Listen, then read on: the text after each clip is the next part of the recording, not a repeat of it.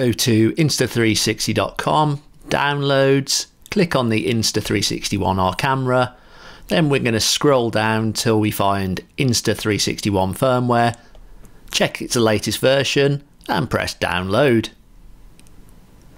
Give it a few minutes to download. Next we're going to check the firmware version on our current device. I swipe down, press settings, and we're going to scroll down to camera info. I check out my version of the firmware is older than the current one. So go back to settings. Next what I'm going to do is format the SD card. Press confirm. You are going to lose all the data once you do this. Takes a couple of seconds. Power off the Insta360 Once it's shut down, you can open the door on the side and remove the micro SD card. Next, insert the micro SD card into the Mac if you've got a micro SD port. Open your downloads folder and we're looking for the Insta360 bin file. Now open your micro SD card.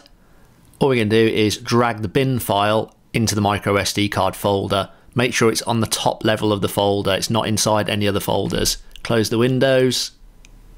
I'm going to remove the file from my downloads and then I'm going to eject the drive from the Mac.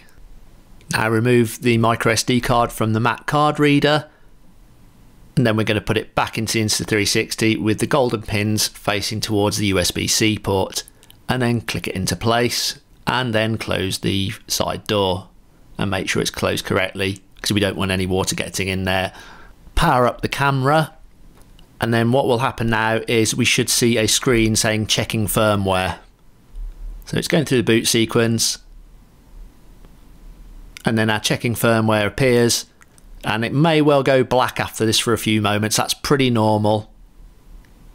There we go, the screen's gone black. Wait about 1 minute and then it's going to go into a proper boot up sequence. Our black screen's finished, the camera's now restarted and it's ready to go. What I always do once I've done this is go into the camera info, check that the latest firmware's on. So you can see there it says firmware version. And then I'm going to go back into the SD card and just format the drive just to make sure that the firmware installer has been removed. Well guys, stay tuned for more 360 tips. Thanks for watching. Don't forget to like and smash that subscribe button. I'll see you on the next one.